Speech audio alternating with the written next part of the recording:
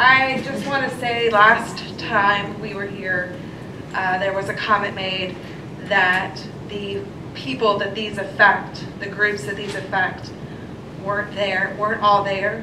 I know the farmers market was there. But I'm really proud to see everyone who came out this time to support change, basically. As you know, I'm a part of the committee organizing the Loveland Farmers Market, and we continue to be mystified, as everyone else is, by the new special events policies and fees and the inclusion of the Loveland Farmers Market in these parameters.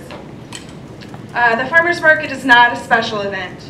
As Tim Canada had mentioned, we are a seasonal business with a tax ID number, registered with and recognized by the state of Ohio, and operating in historic downtown Loveland. As a business, we run weekly from May through October.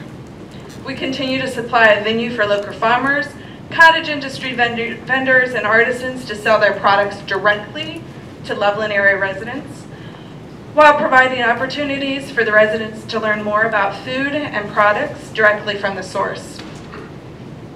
We have a symbiotic relationship with many other historic downtown businesses and are thankful for the assistance of businesses like the Loveland Canoe and Kayak and Eads Hardware. Thank you for your support and your help. We continue to enrich and strengthen our community as one of the best farmers markets in the area, one of the best farmer markets in the area.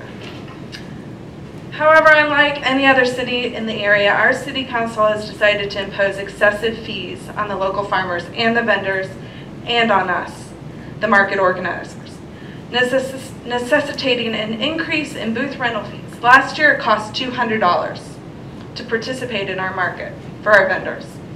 This year that will be raised to over $1,000 per vendor. It will be these fees and not greener pastures that will drive our market out of historic Loveland, and this council will not be forgotten for it. We will continue with or without the help of our local council, and we will find a place and a way to have this market. It will no longer be a credit to the city of Loveland. Thank you. Now it's your turn, Dave. Dave, that's our 5:15.